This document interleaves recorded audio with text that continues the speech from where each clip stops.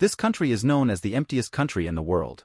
It's a very large country with a very small population, which means there are only 2 people per square kilometer on average. The country's name is Mongolia, a landlocked country in East Asia. They live in the famous Mongolian houses, the gur, and whenever they want, they can just pack their home in 20 minutes, fit it on the top of a camel, and move their location to anywhere in Mongolia and call it home. This lifestyle is precarious, as constant migrations prevent them from transporting reserves of food or other necessities. Up to 40% of the Mongolians live as nomadic herders, mostly in harsh conditions, taking care of their livestock with limited electrical power.